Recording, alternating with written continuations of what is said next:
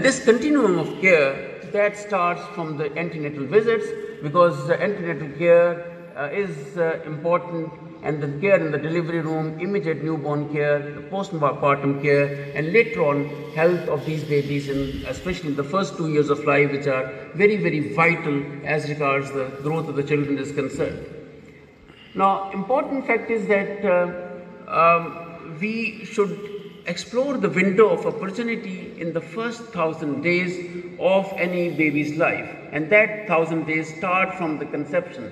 That during pregnancy, these 270 days during pregnancy, then the first and second birthday. So if the mother is fed appropriately, if the mother's nutrition is taken care of, then if the baby gets adequate nutrition and the optimal infant and young child feeding practices are followed, then we can expect that the child would grow to as a healthy individual and ultimately would help in improving the economy of the country.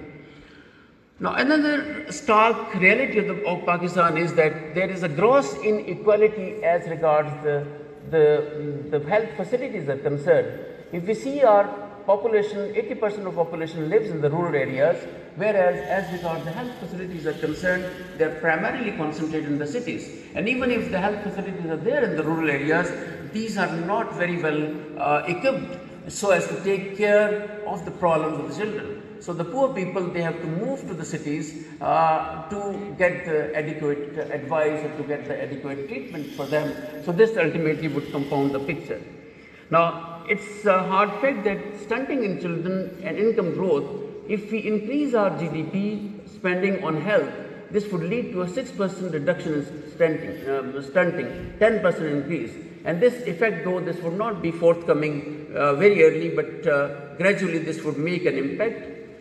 And another factor which obviously is also prevalent in our society, that there should not be any gender inequality, because both baby girls and baby boys, they should be given equal opportunity to grow and thrive. And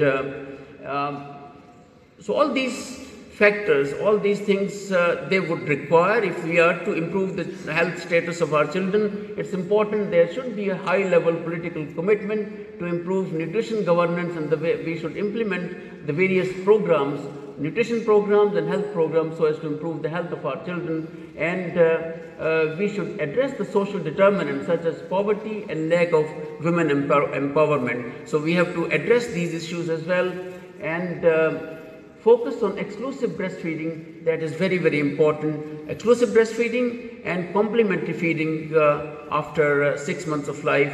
These are important as regards the nutrition of the children is concerned. And Pakistan fortunately has quite effective lady health worker program. If these can be effectively utilized, we can make a dent as regards our overall health indices are concerned. Now, there is a general impression amongst the policymakers that investment in maternal and child health, that is an economic burden. So